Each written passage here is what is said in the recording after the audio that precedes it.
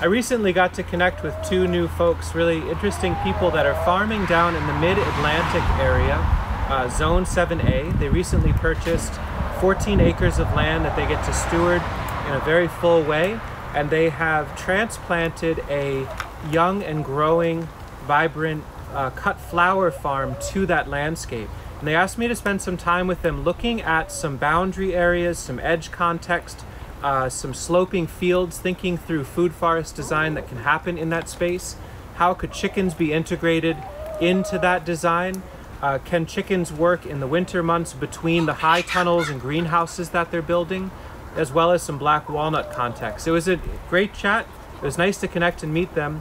And if you're interested in any of those topics, stick around. We've recorded all that and you can watch. Well, it's lovely to connect with both of you and see how I can be helpful this evening. Yeah. I guess you already have some context from talking to Clorbeth, but I have a Google Maps link and some photos in a Google Drive document that we could look at to get started. That's great. Yeah, any resources you want to share, I can pull up and take a look at while we're talking together. And while you're sending that along, if you just want to give me an overview of your project and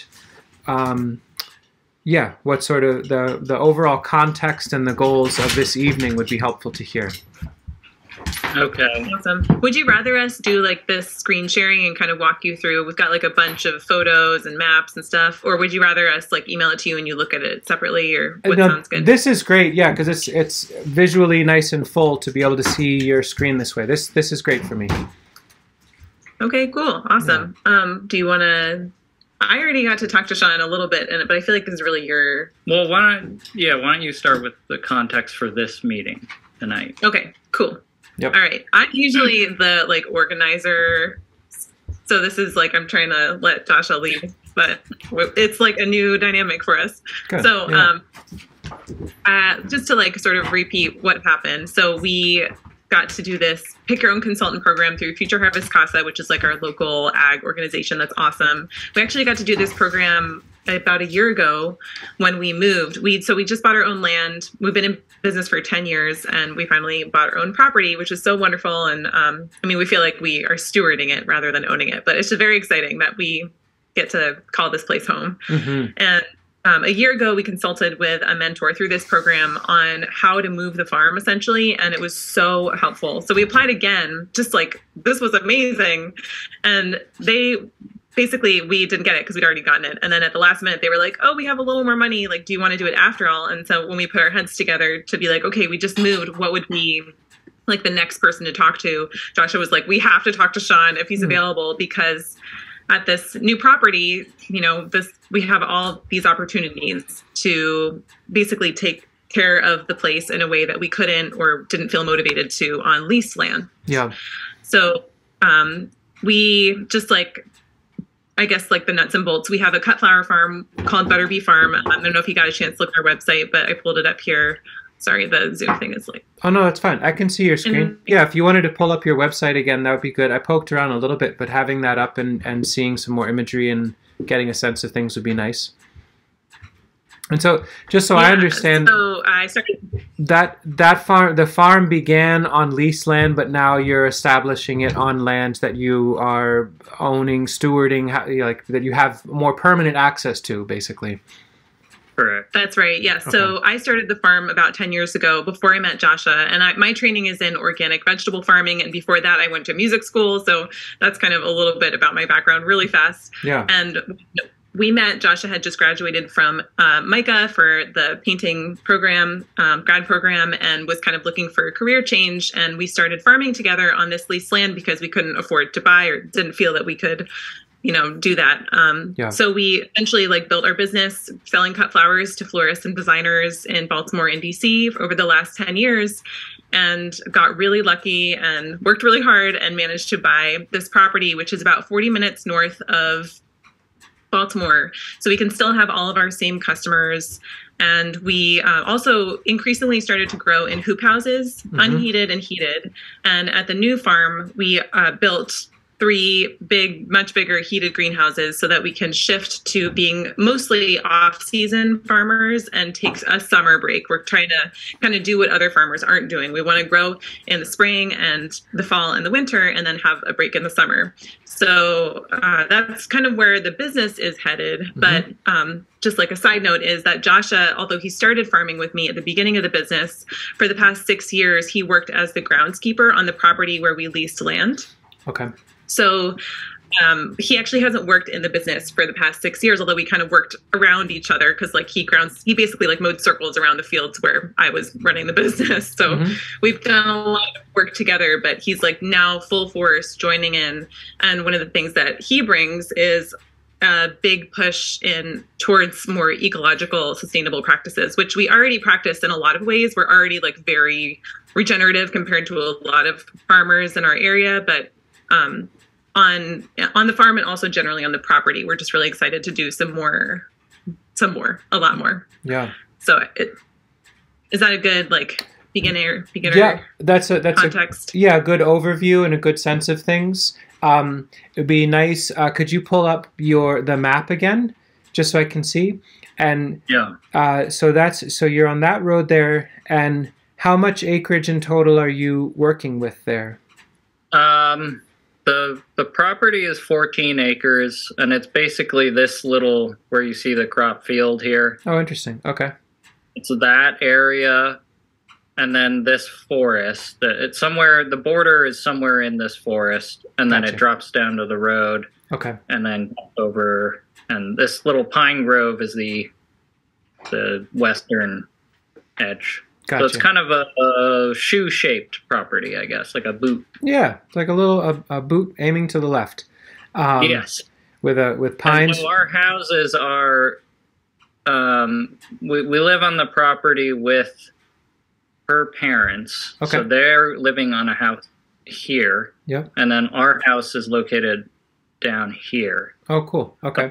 Both within this sort of pine grove area, and then the farm itself is uphill from us in the crop field. Gotcha. Area.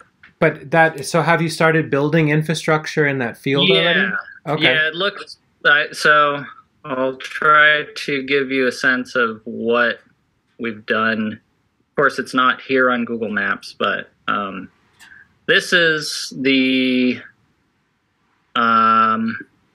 layout. So that we have a road that goes up into that crop field, and then it leads to the barn, which is kind of right in the middle, and goes past the barn to our greenhouse area, which is kind of up in the northwestern corner. Yeah. Then on the opposing side of that field is our outdoor crop fields, where we have a lot more annual production. And then we also kind of haven't quite finished planting our perennials in this lower area, but yeah, this is all outdoor, and then this side is all indoor. So the areas that I'm interested in talking to you about are sort of not these areas. Okay. Because they're sort of spoken for. Yeah. But all this space here, I actually highlighted everything that comes up in yellow. Is that visible? Yes. So that's basically, well, except for this little chunk here. Yep. Everything in there, and then there's 2 other areas down here that I have open and available. Okay. So that looks like it might be about 2 or 3 acres, 3 or 4 acres worth of total space or so. Yeah, total space. Yeah, maybe I would say probably closer to the 2. Okay. Would you think? Yeah, that's probably right. Yeah, just for a little more like time, I don't know if this is helpful, but we moved from our old place in October of last year and built the farm in like basically 6 months. So yeah, like, so we haven't had a real season here yet. We don't even know what the full season looks like here yet. Wow. And so we kind of like let's get our feet under us, and then we'll look at the big picture once we start selling some stuff to start paying our mortgage. Yeah. So that's kind of where we're at. Yeah. And just so for further context, you're like zone 9 or so, zone 8? 7. Yeah, 7 actually. Technically 7A, but we don't really know yet because we just started farming here. Okay. So we'll see. And what's the elevation at this this site? Good question. I know you can pull it up on here, right? Or if you zoom out a little ways, maybe we can just get it. It'd just be interesting to see like the overall terrain. So it's relatively flat. We're actually up on a hill. Baltimore area is very hilly. And we chose this farm specifically because it was up on a hill. We got a lot of rain here and just, didn't want to have to deal with flooding. Yeah. So we're up, although some of the areas that were highlighted are down. Well, yeah, the property itself is kind of set on a hill, so but pretty gentle. This north, it looks like. Yeah, fairly gentle slope. It gets a little deeper down here. Okay. From this corner, it's a slope downwards to the east, southeast. Gotcha. And there's a river in here, and then I think there's one up. Or a stream. Yeah, not a river. Sure. Yep. But everything kind of goes down towards that river. Southeast facing. Okay. Yeah. Cool. Okay. Yep. That's probably enough, basic starting context for me. So then I'm happy to hone in the time we have in the areas that you wanted my feedback or wanted some ideas. Yeah. So that would be these 3 spots, basically. And I have photos of them so you can kind of get a better idea of what they look like. But they were all, well, besides this upper area that was a cornfield, conventionally farmed field, these other areas were just fallow, mowed with a tractor type grass areas. Mm-hmm. So let's see, the first spot, we'll start at the northwestern top of the boot. Yep. That's this edge here that you see, this forest. That's the edge of the crop field meeting that forest. And that's like the corner of our property right over, beyond these greenhouses over there. Okay. Was that great? This is the original slope here. But as it starts to meet, you'll see there's a swale right there. Meant to be like a drainage ditch a little bit. Exactly. It's a drainage ditch that all the barn water and the water from coming down this slope all flows into that. Okay. And we did a planting in the swale. Yeah, we started with some willow and winterberry. Yeah, things like that. Mm-hmm. Just a couple things. That's really the only thing that's planted over there is just in the swale. Yeah. We really haven't had time for much yet. Is there interest in, as an adjunct or an addition to the flower aspect, to plant ornamental willows or like red osier dogwood or various things along that line that could be like dried and added into bouquets and things? Yeah, and we already do have some of that. We have a small portion of our other farm area that's dedicated to those types of plants. But actually, we have a bunch of willow on hand. Another farmer gave us a bunch of willow of various kinds that we haven't planted yet and aren't totally sure where to plant. So and we can pretty much use infinite amounts of that type of plant. Yeah, we may not be able to sell 1,000 million willow stems, but at least we can sell especially as we progress, as we get older, we'll want more and more of that type of plant versus the annuals. Yeah. And do you plan on having animals integrated into these systems? Yeah, so we do have goats already. Okay. Let me try to show you that. So then willow would just be useful in a number of ways. I mean, that's a great backup. We have friends that raise various types of willows to feed sheep and goats. So that could be not only useful as, you know, erosion control and capturing and putting excess water back into woody biomass and value there, but then also, you know, pretty low-tech mulch. You can just chop and drop and lay branches around plantings during the season. And then there are folks that are experimenting with willow as a tree hay or as a fodder. I definitely can say that I do not have direct experience cutting willow as fodder for animals, but I know of a number of folks that are really into it. And there's growing resources on different fodder value of different varietals of willow, but there tends to be a lot of overlap of like willow that is good for erosion, has aesthetic value, potential for cut arrangements, etc., has catkins that are quite large and really early that support bee and native pollinator habitat, mulch, and then also emergency or thoughtful feed harvest. Are you familiar with the concept of tree hay? Is that a term you've explored? No, not. That'd be one to make a note of. I know on Facebook there's a tree hay group that I joined. Oh wow! Of course there is. Of course, just because it's interesting to me, and there are all sorts of examples where people are going through and pollarding.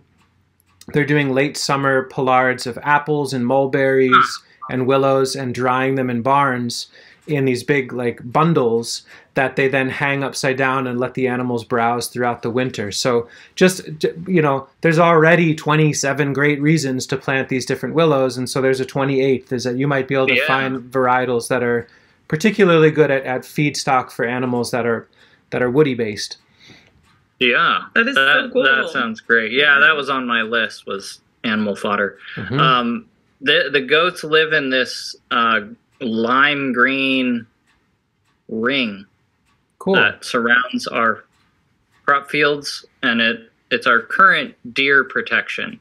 Interesting. Okay. So their pasture it's sort of this moat around our growing area, and so far so good on the deer experiment. Well, that's cool. Yeah.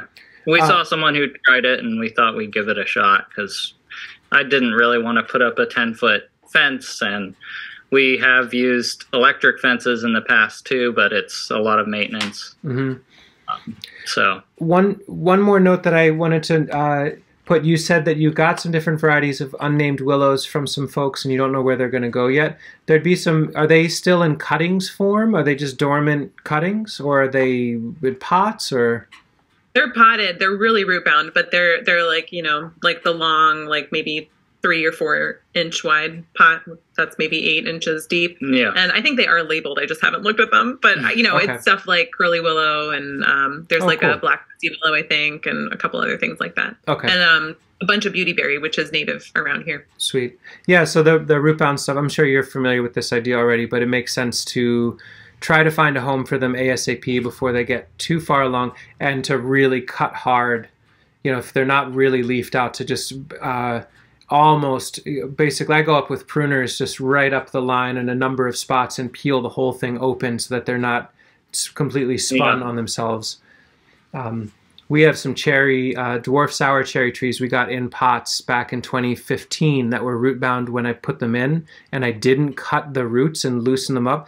And those trees are absolutely, it's 8 years later and they've never recovered from that. And so we kind of have to take root cuttings, propagate again, and let those pass away, because that initial twist, just like, it never gets better unless you help it at the outset. That's a good reminder, because often I'm too lazy. So it's about a minute. We're like trying to do things speedily, so we or that. Yeah. Well, you could, you know, one very, very fast way, if the plants are dormant, is to pull them out of the pots, lay them on the ground, and take a very sharp nursery spade and just do plunge cuts, turn it 90 degrees, and then just pull the thing apart. You know, it seems like you're being brutal with it, but that sort of liberation for the 30 seconds you apply for the pot might mean, it might be the difference between life and death with that plant in the long run. Okay, cool. Thank you. Good plan. Yeah. So this is the first space. Like I said, I called it the western edge here. It was a crop field. The slope is I don't know how many degrees. It's not 5 degree slope or something. pretty comfortable. And we were going to have our chicken coop here. So yeah. And well, we don't have to get into that yet. But okay. It's on my list. But anyway, the forest up here is a pretty mature and actually really nice forest. And then, this is, the highest elevation on the property is right here. And then because of that and because of all the land work that was done, it does need some erosion control. So I've noticed already a bit of that. I mean, especially because there's just nothing there right now. Yeah. So that's something I'd like to address there. Do you have thoughts about how you would go about that? Are you thinking about doing swales? Because it seems like from a measurement and a layout standpoint, it's not a very complex or compound hillside that's presenting. It looks like it's more or less one plane. I'm sure there's nuance, but it's, you could probably do something along the line of a key line with it where it's just find as close to level and then just map it out on whatever the spacing is for the machines that might go through there. But I guess that's a question before thinking about swales. Are like, well, what are the goals as far as planting? What sort of crops do you imagine happening in that space? Yeah, let me go back to my goals here. Sure. These are my goals. So I want to grow a variety of annuals, perennials, and trees. For harvest for the cut flower farm, or for harvest for food. Have for us, harvesting for ourselves, for the farm, for the home, for friends, whatever it be. I just want there to be an abundance and variety. Yes, and the spaces we're talking to you about today are not really part of the production farm. They're not. I'm thinking of them as basically like a homesteader's space or almost like a landscape. I mean, I'm not trying to be landscape-y, but I'm trying to make use of the land. Right. Like positive environmental use. If they weren't actively or thoughtfully designed and set in a direction, more likely than not, it would be a place that you would brush hog once in a while to keep down, kind of thing. Yeah. Yes. Right. And so, I don't want to sit on my mower. Exactly. Right. Yep. That makes a lot of sense. Okay. So, so food, both annuals and perennials, feed for animals, mulch, maybe building material, structure, generating compost and fertility, nursery space and regeneration and diversity. Okay. Cool. So reading those goals, are there thoughts that you have that have been starting to develop around that particular space? Well, Laura Beth mentioned the chickens. I feel like that's sort of a component I need to decide on where they're going to be and how that's going to flow with everything, because that is going to be an important aspect of the farm. I'm pretty keen on a chicken composting setup in the realm of what you have, maybe slightly more towards the production end, but you also produce a lot of compost with your setup. So we produce a lot of greenery from like flipping beds, cutting the plants off at the base so that the roots stay in the bed, but then all the top goes in the compost and then hopefully gets put back onto the farm at one point. Right. And then we have some, animal bedding now from the goats, and I, keep all the wood chips I can keep, and I'll order wood chips if we don't have enough. And I haven't gone out and started collecting material yet, but I'm not opposed to it. You mean like leaf bags or even food? If that could, if that really could help us generate, because right now we have to buy our compost. We have no other option really, and it's just not really that sustainable in the long run. Right, and it feels like the more time goes on, the more we're all becoming aware of like PFAS and like other weird stuff that it's just the more you can generate where you are, the better. Yeah, I mean, a common theme with every conversation I have with folks, and something I'm always thinking about is like those cold calls to as many local, in looking at the satellite imagery of the area, there's a mix of existing farms, but then also it looks like wooded areas. So then my first thoughts go to like, who's doing small scale milling in your area? Is there access there are some mills around. Yeah, is there like chipwood or sawdust that isn't loaded with lots of chainsaw goo? Most mills use blades that are lubricated with water, and so the sawdust for a nice diverse milled thing could be a good source of bulk, easy carbon.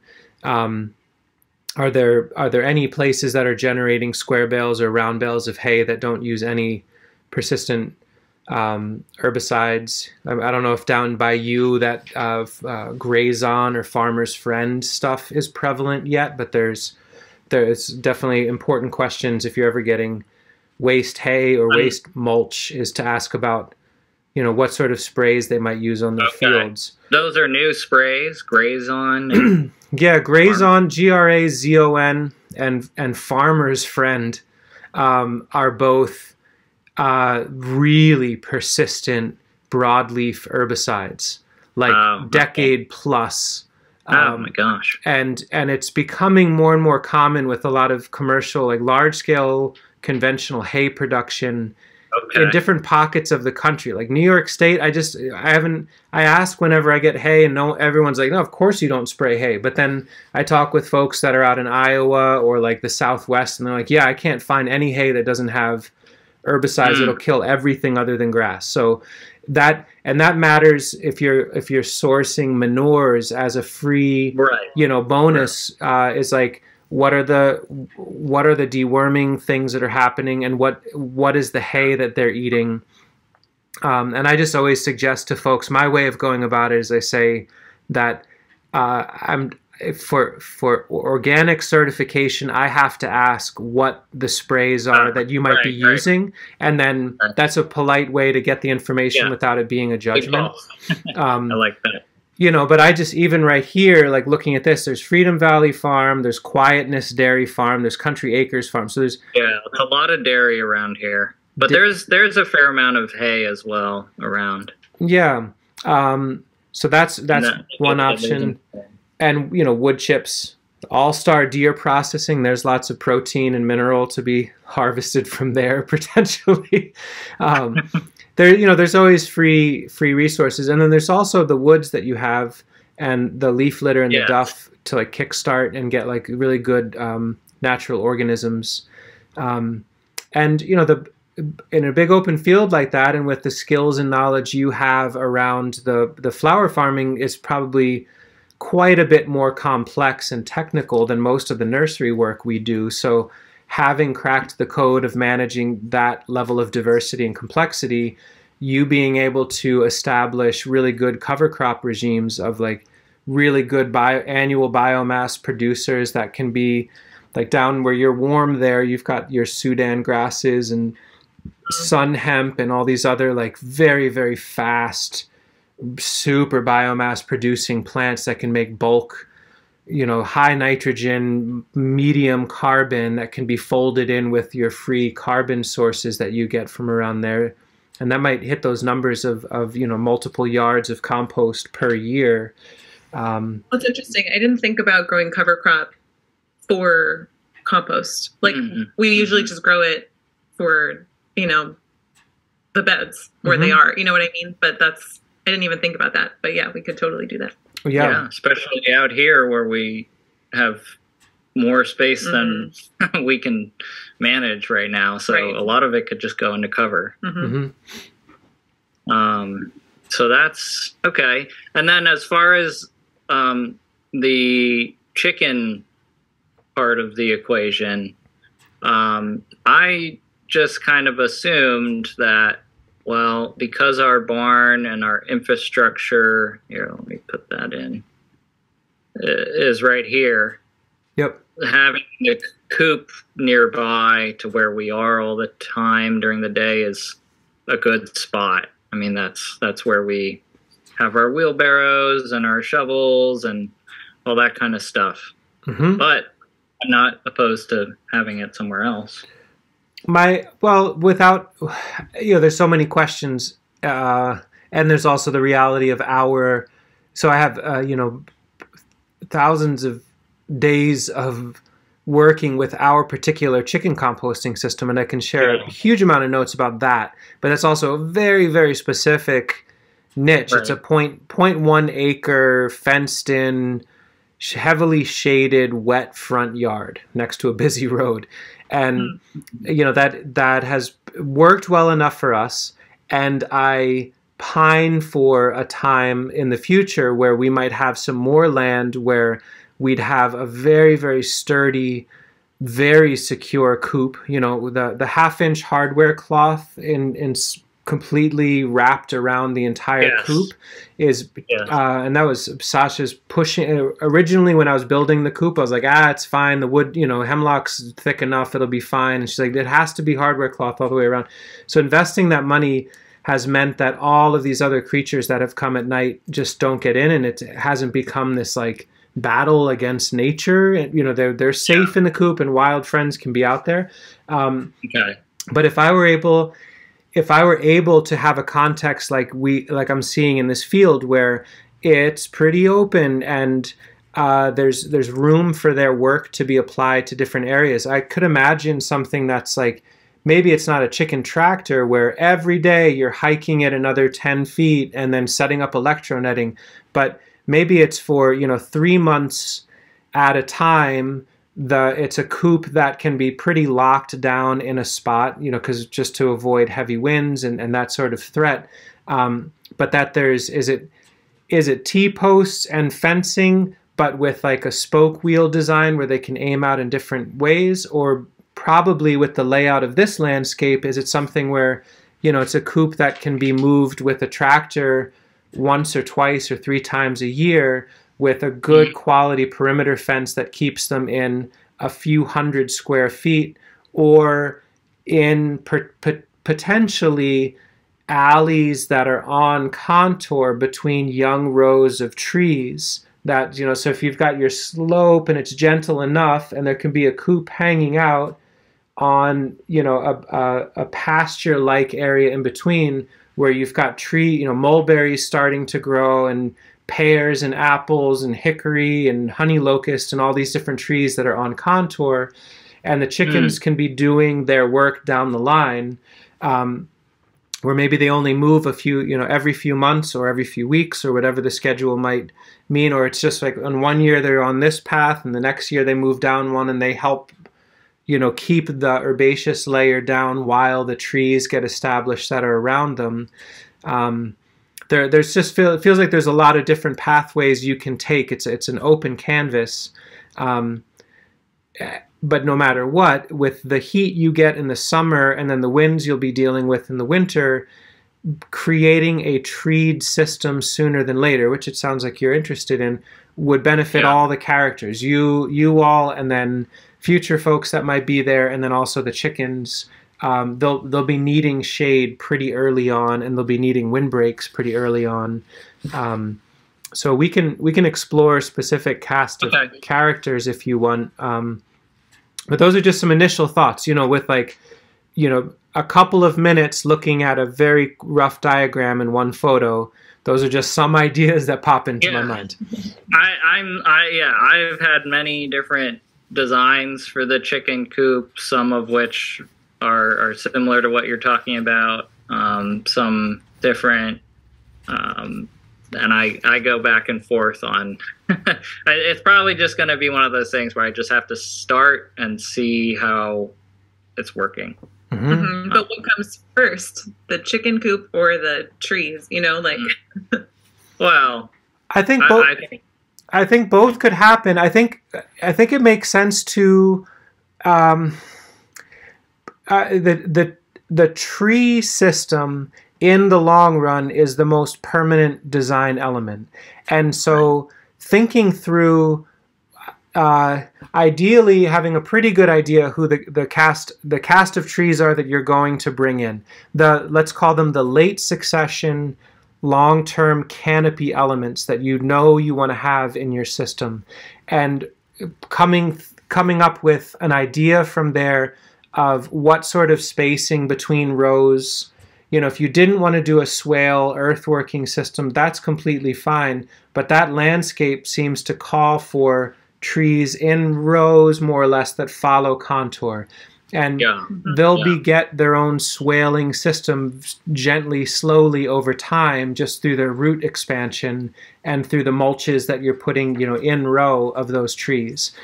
And having a sense of what that will be. It doesn't mean that you have to have all the trees. It doesn't mean you have to have planted. But if you know it's going to be 25 feet between your rows or 40 feet, that influences quite a bit what the coop design looks like and how it will move through the landscape if it moves. And it feels like with the amount of space you have there, having something that's at least semi-possible to move. Maybe it's on skids so that it's heavy and it's grounded, but you can pull it once in a while. Maybe it's skids that are bi-directional, that maybe it's just one row towards the top of the system that moves back and forth.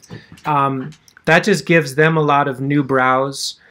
We have some friends that'll run their goats in an area for quite a while until it's pretty beat up looking, and then the day they're off, they sow it heavily to all sorts of brassicas and other saved seed, let it get very, very dense, and then let the chickens in there to knock it back.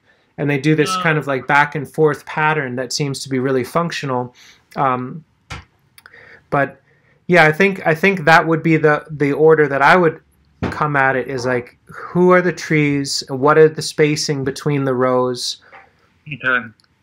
those characters that go between the trees, and like all the, you know, let's call them the guilds and the food forest complexity, the other layers of the food forest. I feel like that you can kind of plug in on the fly. You know, currant cuttings over here and elderberries over there and sweet Sicily seed around that hickory, or like we got some comfrey we can plug in. That can happen without needing to be designed at the outset. But if it's going to be chestnuts, it makes sense to know that and what the spacing will be and how you deflect browse early on, that kind of thing. I have a question about it. Do you have No, go ahead. How do you, so like on the flower farm, we think about tree spacing like in a totally different way in terms of like in between the rows. What are the factors that go into deciding spacing between the rows in this situation? I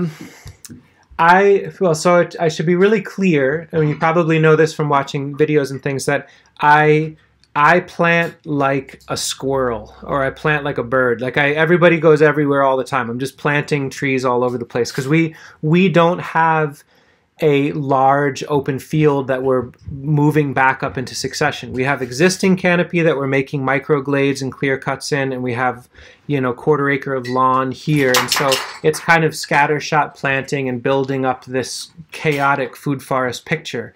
But if I were starting with a blank slate of a large open, like what I'm looking at in this picture, I would want to think about some sort of structure, because there will be probably machine access in order to go through and maintain for a little while.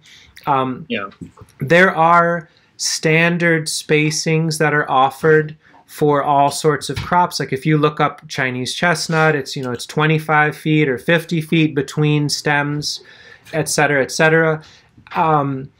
I think if you start getting into a place where you either are growing the trees that you plan to plant out from seed or cuttings yourself so that your costs are low, or you work out a trade or some sort of exchange where you're not spending $20 per tree to fill out this orchard, I have only found positive results in planting on the closer side. You get fungal life in the soil, you get canopy coverage, you get weed suppression faster, you get mutualism with, you know, like all the communications in the soil. That just happens a lot faster. And especially where you've got animals that would be interested in browsing, and you might want the compost or the wood chips from them, or making biochar. I think erring on the closer side makes sense with the idea of thinning later on, and a high diversity makes a lot of sense. So like, for example, maybe in this field, there's some sort of gradient that you say, okay, for the machine that we have, the brush hog equipment or the tractor that can pull a potential coop, I know in a straight run we need at least a good 25 feet to be able to bring that machine through without any worries of hitting branches or knocking into trees.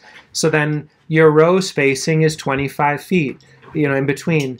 And then in between stems, the bubble diagram would be on the northern end of that whole layout, you start thinking about the tallest of the tall trees, pecan trees, anybody hickory clan, which you already identified as being in the woods already. So are there kingnut or cultivar hickory or pecans, northernmost end of things? Your absolute tallest. Then as you go a little further south on generous spacing between canopy tree elements are your full-size pears and apples, your chestnuts, like big diameter trunk trees, sprawling trees in the future. And then you come a little further south and it's your peaches, your plums, your apricots, your bush tree hybrid, so that from the southern to the northern, you're creating a ramp that by default will let the most sun into the most trees over time. And so that's like your skeletal backbone of the layout. And then next to the pecan or next to the pear, next to the apple, can be your gummies or your autumn olives or your Siberian pea shrubs or your sea berries. In other words, the nitrogen fixing early succession woodies that support those trees. And in between those can be the miscellany cuttings of all the currants and the elderberries, the filler shrubs that are just chop and drop and fast biomass turnover. And then the herbaceous stuff finds space in between all that. So it's like not burdening yourself with knowing, okay, every plant, and it's 3 feet between these comfrey crowns and every 2.5 feet between blackcurrant and 3 feet between redcurrant. It's just big scaffold elements north to south, gradating, and then filler shrub, and then small miscellany. And then annuals can also swap in as your herbaceous perennials at the beginning, and then phase change over to the perennials later. And that takes pressure off of, you need to know like 20% of your total species design at the outset, and the rest evolves in, if that makes sense. Yeah, totally. Super helpful, because I do feel like we get a little bit hung up. It can get overwhelming. Like, yeah. For sure. Right, exactly what you said. Just like where to start, because you could start anywhere. Right. Yeah.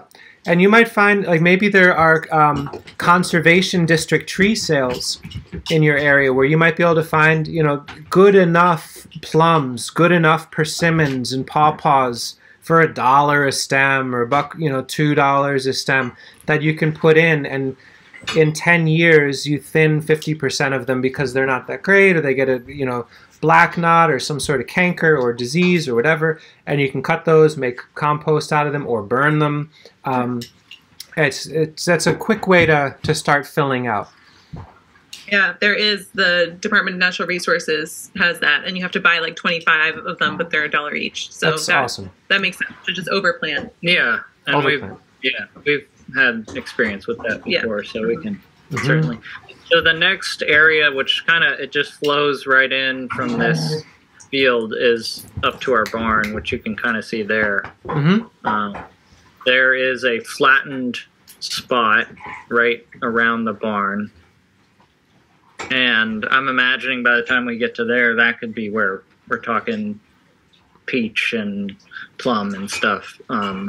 So that we've started with a little bit of compost and mulch. The only thing about this area is that it's because of how flat it was, it tends to pool up with the rain. So I think in there we need to figure out some and ways to encourage the water to keep moving. Mm-hmm. Yeah, you. So you mentioned peach and plum because I was just rattling off some ideas just so there's like something to grab onto. Certainly in flat, open, full sun, cool. Those are green check marks for those particular plants. Compacted, poorly drained, all of a sudden they'll get some X's.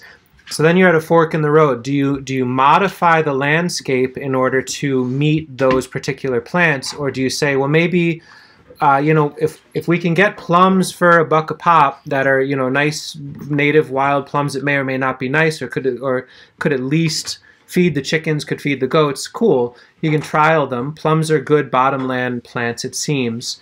The flip side is like, okay, grafted contender peaches for $45 a piece. Now all of a sudden you have to kind of really make sure the site is going to be good for them, or it doesn't make sense financially. Right. So the fork in the road there is to say, do you modify to accommodate those key, more expensive, or do you say, well, we'll try plum, and maybe this is where we're putting in like high quality cultivar, elderberry, and sea buckthorn or hazelnut, which are all plants that tolerate periodic standing water, somewhat poor anoxic, slow moving soils, and with a mixture of nitrogen fixing and other morphology. Some are a little deep rooted, some are fibrous. They can probably make it work. And then it can be, you get 1.5 inches of rain and there's 2 inches of water for a week. It's like, that's fine. Those plants will be fine without it. Whereas we're probably leaning towards that more, because we have other areas that aren't compacted that probably... That's where the peach goes. Yeah. Okay, great. So that is the around the barn area. There's another look at it. This kind of with the bed there that we started. Cool, yeah. And then, okay, so so now we are, I'll show you on the map, right at this road entrance here. Okay. So we're looking at this spot now. Okay. And we're looking, in the picture, can you go back to... in the picture, we're looking... From the road up. Sort of, up the road, which would be sort of north. Yeah. It's a little bit, west, but so okay. Looking that way. Gotcha. We're looking north, and we're looking at the south by southeast facing slope compound there, it looks like. Okay. Yes. Cool. Yes. Yeah, you can kind of see on the right side of the road, it's like more dirt. That's just from them creating the farm access road. So there's actually quite a lot of bare dirt there. And I noticed today that we're getting some Canadian thistle coming up there, which is very sad to me. That's tough. Yep. Well, that's probably showing up. Well, the seed is there and the disturbance is there. But yeah, Canada thistle is pretty good at occupying spaces that are compacted. And so then if they are to leave, who would be the characters that can do decompaction work that you desire? And is it the daikons? Is it alfalfa? Is it some combination of like penetrating rooting plants? And you would probably know, like, are there really nice perennial flowers? Like, could peonies do it? They've got pretty hardy root systems. They're pretty competitive. Maybe there's some other plants that can occupy that space that could be part of the flower picture, beautiful as you're coming and going, and help with the decompaction work that needs to happen there. Yeah. Oh, and a lot of it is like I said, a fallow landscape that has just been kind of mowed with a brush hog once or twice a year. And then I can't remember what that weed. I never know what it is. But I know that goats can eat it. So is it knotweed? It might be. It's a very tall. Purple? Looks almost purple or red. Well, once it's past it. Super fast growing, really like soft green, breaks down fast in the summer. Tons of bees on them in the summer, and then first frost and they melt back to nothing. Yeah, it sounds about right. That could be Japanese knotweed, which, you know, you look them up and the very first links on Google are all about how horrible they are and you got to poison them and blah, blah, blah. But you dig a little deeper and it's got medicine and there's, you know, they help with Lyme and they're really great nectar flow. They're not a plant to necessarily, you know, spread across the property, but they're probably there because of either fill that was added or some sort of machine disturbance that happened right there. If it is knotweed, that's like 20 by 30 pixels. It's hard to identify a plant. Yeah. But, well, there's a big patch of it there, and then above that, we do have a few chestnuts that are really nice, and that's kind of that side there. Okay. And then on this side, it starts to get more into. So there's a third area that we'll talk about that's through this tree line and then further down, but it gets a little wetter on this side. Mm-hmm. And I've noticed more, I think like even right here, black walnut.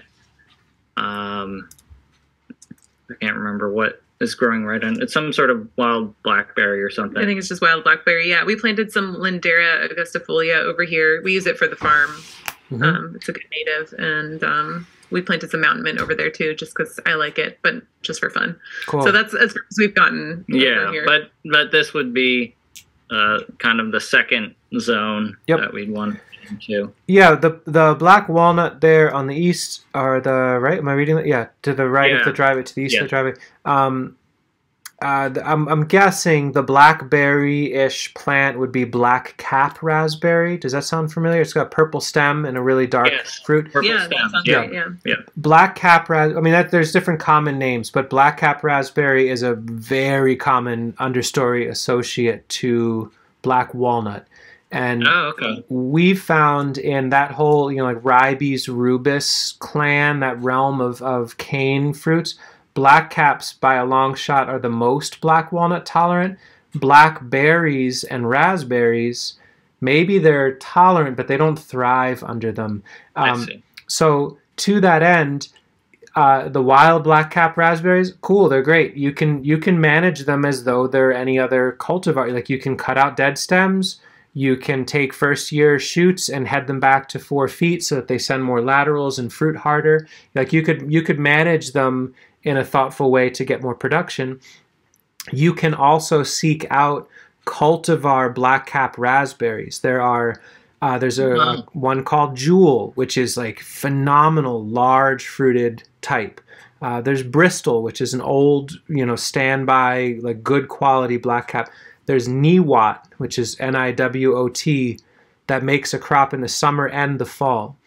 And so in other words, you know, like zooming in on some detail, but specifically what I'm trying to get at is the overstory black walnut has massive influence on who can grow there, and how do we lean into that? Like say, cool, black walnut, there's already a canopy dropping amazing food, and the black caps can tuck in. That whole space understory could be amazing if you wanted to establish an 1/8 acre pawpaw orchard, like 25 or 30 tree stand of them, or trial different grafted mulberries. Mulberry seems to do great under black walnut. Mulberries, lots of neat options that can tuck in there. Elderberry does well, and plums seem to do really well by walnut as well. Okay. And persimmon. So you got like tons of options that can work there. Well, we have a lot, and then down in where it's even wetter, there's more black walnuts in the meadow area. But here's another view. You can see the main road on the right. Mm-hmm. So that's the edge of our property, and then back in there, it's a little hard to see from these photos. Let me pull up I have a shot of it. Where is it? Sorry. Well, here. Okay. This is the main road here if we were to kind of travel down it a little further. Yeah. And there's this whole little edge area that's pretty overrun with different, like wild grapevine, a lot of So what is it? Honey locust. Oh yeah. Or no, sorry. What? Why am I forgetting? Honeysuckle. Yeah, the bad one. Yeah. The honeysuckle vine, right? Yeah. Yes. Yeah, all over. I think. And multiflora. Tons of multiflora rows. Mm-hmm. So in that area, I am tempted to kind of just let the goats take it back down and see what I can do after they've had some time with it. Mm-hmm. Mostly because it seems like a lot of the trees are already, even the mature ones, are pretty overwhelmed. Yeah. But that's a spot where I probably wouldn't think about doing much for a while, just because it's such a big ask. I wouldn't. That wouldn't be a place in year 1 through 5 that I would apply much effort or financial resources towards establishing a new direction. You know, if you want, like, there's a lot of biomass, there's a lot of dynamism, there's probably lots of like green, for feeding animals and for experimenting, lots of value there. But yeah, it would be a big and not very fruitful battle that you would be taking on, whereas you have this full sun, open, kind of denuded landscape that needs some sort of successional direction. So even though that area is really chaotic and loaded, it's loaded, and that's kind of the goal, is like fill the space with stuff. That being said, depending on the trees that are in there and that are hosting the vining layer, if you care about the long-term health of the trees, you may want to cut the vines. If you're interested in just the most explosive biomass to feed animals, maybe you allow that to just run its course, or even cut some trees and let them drop and let the vines be lower where the goats, like one way or the other. But it looks like it could have been a cottonwood or some other like swampy bottomland species that I saw in that photo with like the multiple trunks. Somebody Salix or Prunus, it looked like, but again, somebody that's like in a richer, more bottomland context there. And I don't think there is in my mind, some protocol of like, okay, this is technically a non-native, they must all go, or the tree is there and it's being predated on by these vines, therefore all the vines must go. It's really like, if it's a convenient space that has lots of nutrition, like really good rich soil and a nice area to bring the goats periodically to get a lot of bonus free food, then managing for that chaos might actually give the most resilience for your whole system. Okay. I like that plan. Mm-hmm. That's cool. So the last area is this meadow, which I kind of skipped over. Here's a good shot of it. Mm-hmm. Like I said, it's through, if you were to walk through this, along this tree line, and then through this kind of thicket, that is this path here. Mm-hmm. So the area we were just talking about with the chaotic area is right there. Yep. And then this is the meadow beyond that. And I think the only reason it is like that is because they came and mowed it. Otherwise, it would probably be like everything else. Yeah. But there it is. That's a good overview shot. This is obviously the lowest elevation on the property at this point. Here's a shot of the elevation. So our farm field is kind of up over there. Yeah, okay. Top of that hill. And then everything flows down into here. And then the stream is right beyond that edge in the forest. Yeah. Well, and like I said, a lot of black walnut in that area. There are a lot of pawpaw actually down by the stream already. Oh, cool. We do have some of that. Mm-hmm. And then, I'm open to ideas for how we would fill out the rest of that area. We may not want to fill it completely. This may be an area where it's a little bit, want to save some of the openness of that meadow. Yeah, and I also think that we talked about it in terms of like what our priorities are. Like, the first place we talked about we really need to figure out pretty soon. The second place we also need to figure out soon, so the Canadian thistle doesn't become the main thing. And then this is like the last thing. Yeah. Right. That maybe we won't even get to in the next couple of years. That's my initial reaction. You've got a lot going on, because what we're talking about this evening are the areas that you haven't already filled with a ton of really specific and highly intimate infrastructure with all the other aspects of your farm that I'm sure would be like hours to understand even what you're doing with it. So, you know, I think that's with the permaculture lens, which is what I try to look through with this stuff, is like, yeah, what are the areas that you can ascribe a zone 4 to? In other words, like it's within the realm of management, something you'd plan on touching, but not that you're like, I need to have real stewardship. I need to have a lot of say in the arc that this area goes in as soon as possible. It's been knocked back in such a way where it looks as though pretty much the whole space, other than the few trees in there, you're at an herbaceous layer, which is not a hard lift to say, you know, in 2 years, if you wanted to hit the reset button, a brush hogging towards the later end of summer, like I don't know the exact nesting pattern for birds in your area, but this would probably be a very valuable space to allow to be untouched until, I'm guessing, August, September for you, and then maybe a single brush hogging just to knock it back and allow a good refresh of green growth going into the winter for wild animals to be able to browse lots of good like stacked green in there. Maybe it's even less intervention for a while, where it's a brush hog, that same idea, but instead of the whole thing, just a perimeter cut so you can walk through there, or maybe there's an X through so you have some like access.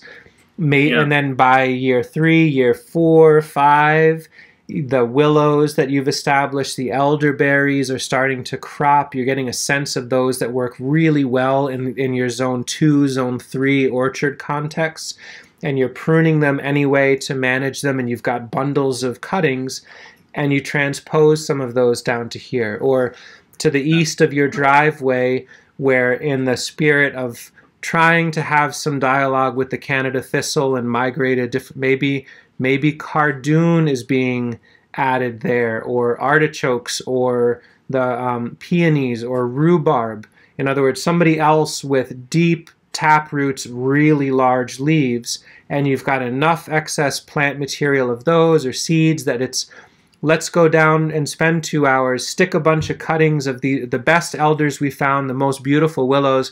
We'll scatter a bunch of cardoon down in there. We'll add in a wildflower mix after we mow, or like before things green up in the spring, when the freeze-thaw cycles might draw in like a 20-way mix of some other perennial wildflowers that could fill in some gaps. But it's flat.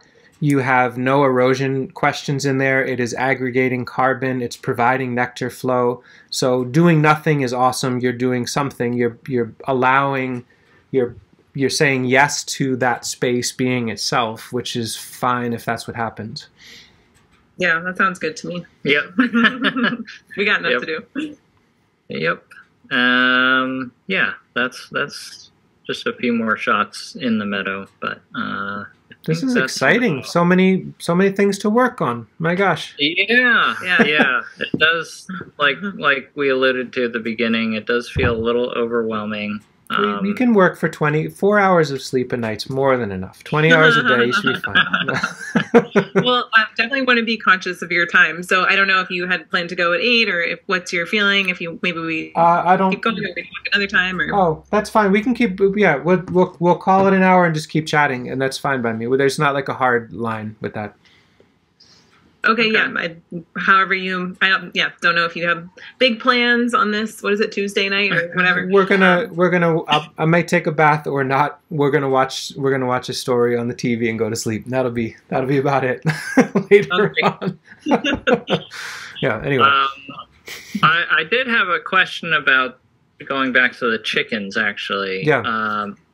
So the idea of having the coop on skids, pulling it, if I were to have my rows on contour like we talked about, would it make sense to then have my my coop sort of at the end of those rows, and I'm able to kind of shift where they pop out of there and into the actual areas themselves, or I wasn't fully clear on that movement. Yeah, I think it was just one suggestion in a sea of options there. Just I guess in the little bit of time that we're talking together, we're getting to know each other. I'm getting a very rough idea of the landscape, and I'm not there to really make, like, oh, I think it should be this, like prescriptive.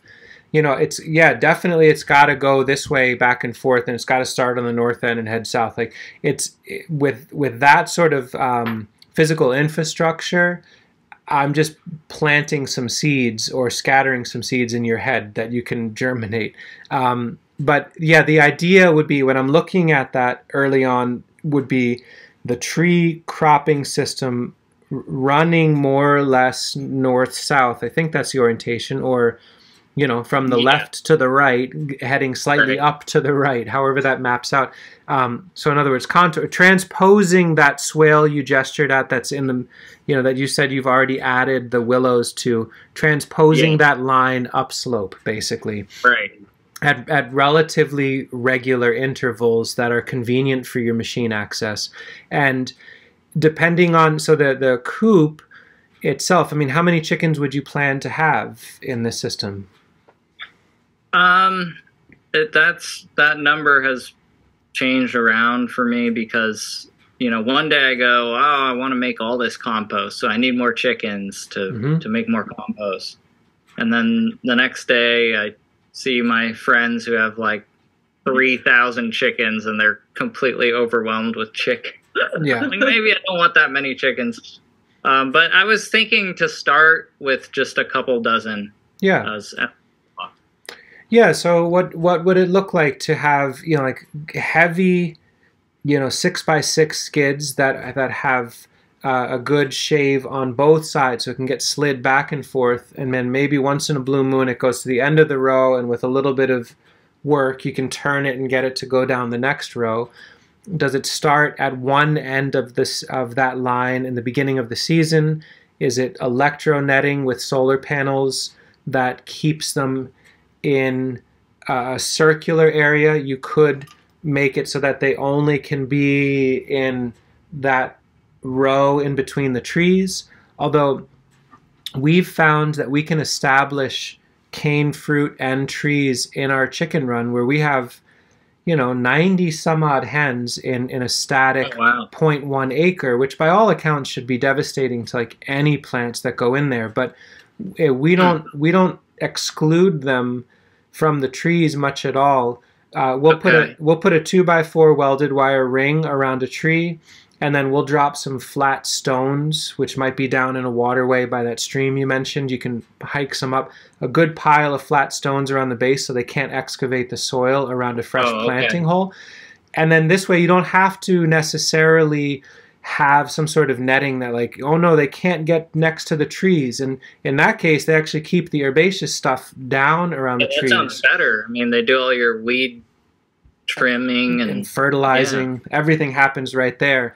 So and then it's also a question of like what the predator pressure is, all those variables, whether or not they even need, maybe they could be kind of free range and you might have a farm dog, or you're there so much that by day it's fine, and then at night they go in and you have it really secure.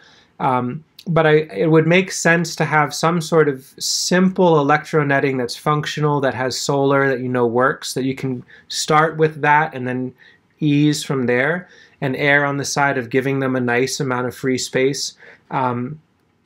It seems as though the really intensive compost production aspect that chickens can offer correlates pretty strongly to higher density for their population in a given area.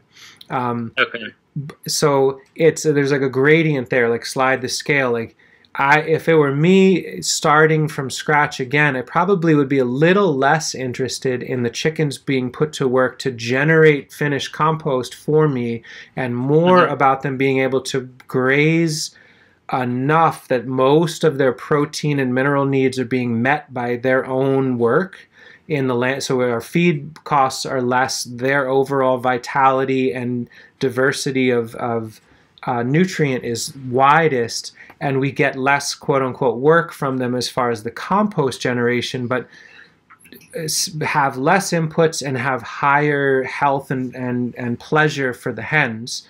Right. Because the generation of the compost, that really could be satisfied by, an hour of cold calls to 15, 20 different spots where you find this one farmer who can say, yeah, I got like 40 round bales of hay, of alfalfa hay laying in the hedgerow that are too wet. I can't sell them. They've never been sprayed. I'll give them to you for $10 a pop. I can bring them over with my tractor and dump them. That might be all the compost, if you manage that, and maybe the chickens can get on it and have some fun with it, but you basically are like turning that into that waste stream into compost. That might be all you need for the whole farm. Instead of buying finished compost, I would try to exhaust that pipeline first and have the chickens maybe ally and associate with that, but that the chickens are their own vitality system in this young tree system you're establishing that may integrate with compost, but not as a baseline prerequisite of a design. Got it. Cool. That's definitely a different way of thinking about it. Yeah. I had been much more of the, they're going to turn all my compost. You turn all your compost, they kick it apart. Yeah, that's so true. There's not a magic. I mean, in our chicken system, it's miraculous how much compost we get out. And also it's, hours and hours and hours of heavy lifting per week to, bring in the wheelbarrow loads of food scraps and the wood chips and pile it up, and they kick it apart and pile it up. And it's awesome. They're being fed from all these different waste streams, and we get great compost and the chickens seem healthy. But there is no magic bullet in there of like, it's amazing. You just dump the food scraps and you come back a week later and it's in bags and it's compost. It's like, there's a ton of work. Yeah, right. Well, it seems like as we're thinking about this, like, I guess thinking about how we are not always going to be in our 30s and we'll want to maybe like derive food scraps over, you know what I mean? Like making sure that we can get in with the machinery that we need is probably that important. Yes. Yeah. Well, if we're making it on doing big windrows of compost, then Right. Yeah. I think, thinking about, probably with your farm road, and so the main compost consumption would be within the greenhouses. Is that right? Like inside those, because they need the nutrient to be kind of like handed to them. So my question would be, what is the most convenient proximal location in an ideal world that the dump spot would be upslope of the greenhouses? I don't think that that's realistic from the layout that you've described, but if that was possible, then by default, any excess nutrient leaching that's happening in heavy rains or freeze-thaw cycles in the winter would just inherently be moving down the slope toward, wicking into the subsoil or the O or A, B horizon of the soil and feeding back up into the greenhouse a little. And then also the delivery of that material into the greenhouses would be gravity fed, with wheelbarrows or what have you.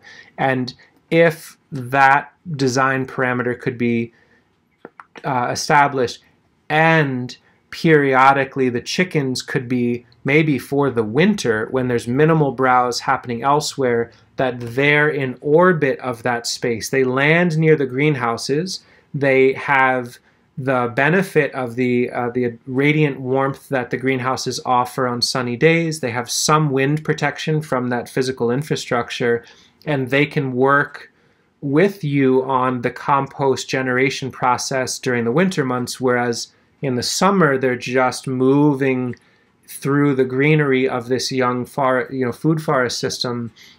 That's another lens to think through. Rather than the compost must be integrated with the food forest, it might be compost, hardscape, gravel zone near the greenhouses, winter chicken, summer chicken, or spring, summer, fall chicken out in the fields moving around a little bit. So just like a way to like integrating them, but into two slightly different patterns depending on the time of year. Sorry, it just like I just had an idea that is really interesting. I think I don't know. Okay, so the areas between the greenhouses. That's what I was thinking. Yeah, I was like, Okay, so we basically have little runs already made up. Right between each greenhouse, there's a it's 8 foot gap. The greenhouses are 150 feet long. So, and we have 3. So we have 2 150 foot by 8 foot long runs between greenhouses. And in the winter, the sides are always closed. They're zippered shut. So the chickens can't get inside. So I guess like putting them in there would be good. Well, there isn't that much for them to eat over there right now, but I guess we could plant. Well, that would be the compost area. Potentially. Just potentially. Maybe it's something, if it's 8 feet wide, as long as it doesn't feel like a physical liability to try to get in that space with a machine, like that's where it might be sketchy. But depending on the quality of machine work, or, is it wheelbarrows, whatever, I could imagine chickens having a really lovely time in between that space. They had to be protected and super protected. They're held by it. There's lots of warmth. There's moisture happening. Maybe it's some 20 cubic yard load of wood chips gets delivered nearby, and then with the front loader of a tractor or wheelbarrows, whatever, you're making piles of those wood chips in that space that you're adding some. You make cold calls to a bunch of farmers, and you find folks that have, it's not certified organic, but it's not GMO or sprayed winter wheat, corn, oat, barley, whatever, that you're adding into the wood chips. The warmth is starting to sprout them. The chickens are excited to work with that. Maybe there's 1 or 2 restaurants you're getting some food scraps from in the winter months that you can add into that. They're kicking it apart, you're building, they're kicking, and then whatever's leaching it's definitely going to be wicked into those greenhouses. Yeah. Especially, if you did little trenches, if it's relatively on contour and you trenched at the drip line of the greenhouses, then the nutrient would sit there and probably start soaking in. Especially if the plants you associate. It's a good use of a space that we don't know what we're doing with too. Right, because you're either doing that, or you're going to be weed whacking and mowing in there, or doing something that's like already kind of sketchy to the plastic. So it might as well just be like super nutrient loaded. It would take a lot of pressure off. I mean, you're not that cold in the winter there, but it would take some pressure off of the hens' metabolic needs to warm themselves. Anytime you can offer them like microclimate gains in the winter, like, southern exposure, like we try to play that game all the time. It's like we got the carport that has poly over it, that's just a super warm space, and the water is heated. You could do that pretty easily without even needing electricity, just with the composting process. Warm water, sun in the winter, all of a sudden their stress levels go down, and also like their total need for food goes down, and they can spend more time moving and like being active instead of just waiting for spring. It's like a lot of chicken operations, I feel like they spend like 6 months out of the year kind of waiting for the other part of the year. Right. So are they sleeping over there at night? Like, how are they spending at night if we were doing that? They would have coop somewhere to like go close into. By. Yeah. Okay. Yeah. Yeah, they would have to have a really safe. That would determine the design of your coop a bit. That it would be something that could fit in that space in the winter months. Maybe it's like 6.5 feet wide or something, or you have one that is your summer area that's moving through the field, and one that's smaller for the winter. Right. This is so cool. I just wanted to show you a photo. Sorry, internet's being a little bit slow. No, it's fine. Of the space we're talking about. just to see if you have any other ideas about it. Cool. But, oh yeah, so you can truck Well, could. what we're talking about is right here. Yep. I don't know if you can make that out, but Yeah.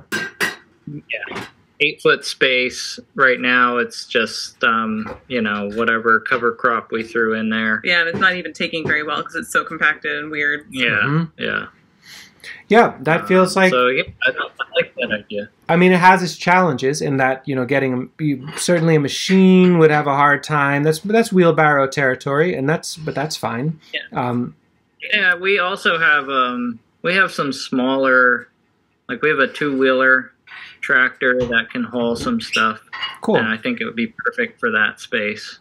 Yeah, you could explore some options. I don't know. It doesn't make sense that the chickens would live in the high tunnels in the winter because those are very active production spaces. Yeah.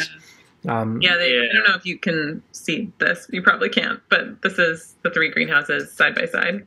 Oh yeah, well, that's a lot of infrastructure. Wow, that's pretty awesome. Okay. Yeah. So, but that in between space looks really small in this photo, but it is 8 feet. So Yeah. What, that's like 1,000 square feet, right? It's like 8 by 150, you said? That's 1,200 square feet of space to do things in. Yes, and there's a road right up against both sides. There's a road on both ends, so we could access, halfway on one side and then halfway on the other. Right. Nice. Yeah. But this is not summer, right? Because the sides are this open would be in the a summer, winter. so that wouldn't be, this would be a winter. Right, thing. just in the winter. Yeah, and it wouldn't be enjoyable for them in the summer because there's massive accumulated heat. It's too hot, yeah. They'd want to be under the tree. Like they would much rather be out in a field where there's young mulberries and willows and elders that they can get under when it's like 100 degrees and sunny and it's 12. They want to be resting under shade. But in the winter, they'd love that. And then, so it's really just a design question of how do you through observation just watch to see, do they actually do damage to the plastic? Probably not. If they're interested in the middle, they should be fine. Is it something with like pallets? Is it snow fencing and T-posts just to, 6 inches off the poly? Because clearly you wouldn't want to do something that's going to be detrimental to that. But again, all of this, I think it would be really clear in just the quality of how, or the nature of how I'm sharing it is not going to be this prescriptive thing, but just reflecting back to you some ideas based on what I'm seeing, like some initial thoughts, and maybe food for thought of something that could be like, ooh, all right, let's explore that and see if it is viable, and then be like, no, it isn't. But I think there's a fair bit of extractable starting places with these ideas, I would hope. Yeah, no, it's very helpful to kind of contextualize in my head how I'm going to approach the chickens, because it's like every time I go to research it, I come out with a new idea about how I'm doing them. So yeah, I think this is a good starting point for me that I can just kind of launch off with. Cool. Yeah, we should go measure that area really and get a sense of how many rows. Well, and even if it's not that area, it might be some other winter area. But the idea of sort of the summer run and the winter run, I think that's right. Yeah. Cool. Very helpful. Thank you so much, Sean. I appreciate all your insights. It's my pleasure.